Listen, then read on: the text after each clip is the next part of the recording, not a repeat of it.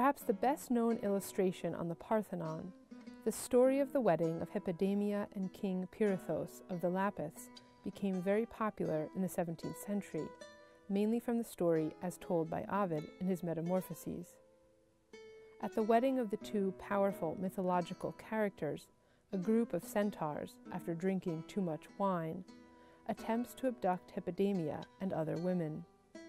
A battle ensues, as Rubens depicts across his canvas in a wildly energetic and dramatic series of actions. Pirithous ultimately leads the Lapiths to victory, driving out the centaurs. Ancient Greeks viewed themselves in these stories as the Lapiths, and the barbarian invaders they encountered as the centaurs.